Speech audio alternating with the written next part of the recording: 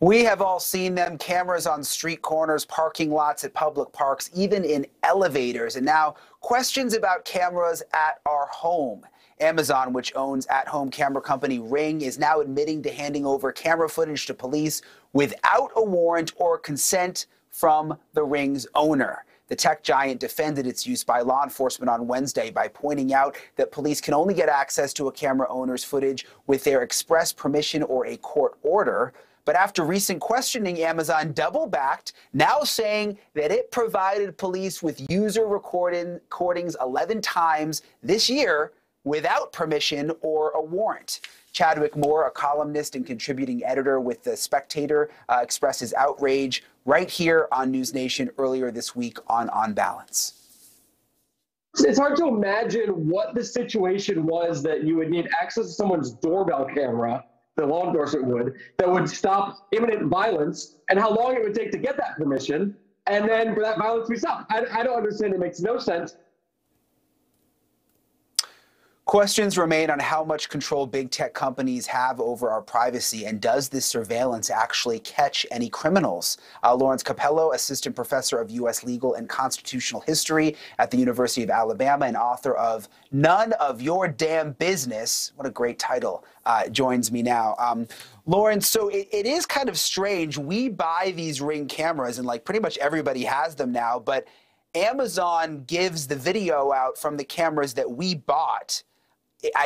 Is that legal?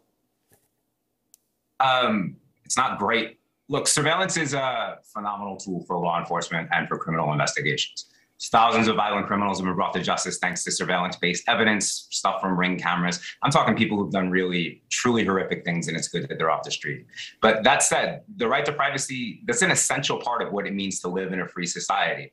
So that means that police surveillance has to come with certain guardrails. So this move with Amazon, just handing over someone's private Ring footage, is really concerning. And there's a really good argument to be made that it crosses the line.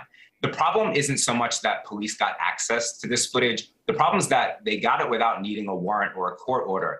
Amazon just handed it over without any kind of judicial oversight and without getting the owner's consent. Look, one of the cool things about the Fourth Amendment and being in America is that when law enforcement wants to kind of conduct a search that maybe is a little bit weird or out of bounds or unreasonable, the Constitution says that you should get a warrant first. If you want to look at someone and see their footage, cool, that's fine. Just go get a judge, have a legal expert look at it, make sure everything's fine, and sign off. It's kind of a fundamental aspect of what it means to live in a free society. And otherwise, you're just taking people's word for it. And that becomes a really slippery slope. Yeah, that's exactly what I was gonna say. It seems like a slippery slope. Would you get a Ring camera? Would you be nervous about it? Yeah, I have video surveillance in my house, but it's something that I take some certain measures to make sure other people aren't able to see without my consent. Yeah, well, that's what I was going to say. You can have surveillance cameras, but they don't have to be hooked up through Ring to Amazon's cloud where they have your video. I promised our producer, Ryan, I would ask you because I don't know what he's doing in his apartment, but he's very, very concerned that his Alexa could be listening to everything he's doing and that someone could get a hold of those recordings too. Is that also a concern? I mean, would you have an Alexa? Yeah, no, I wouldn't have Alexa. I mean, yeah, there's the great irony in that, you know, you read 1984 and it's about the government spying on everyone. At the end of the day, we're the ones who bought the cameras and the microphones ourselves, right? But look, any question about this stuff is always going to come back to balance. One of the big things about privacy in the 21st century, I'm a history professor. I study the history of surveillance and privacy. In the 20th century, the big fights for privacy advocates were about stopping people from collecting information. That fight is lost. When people say privacy's dead, that's what they're talking about. But what you need to realize is just because your information's been collected, that doesn't mean that you shouldn't be able to exercise control over it. The battleground for privacy advocates in the 21st century is about what people can do after information's been collected. So you should be able to enjoy the many conveniences that come with surveillance tech, that comes with Alexa.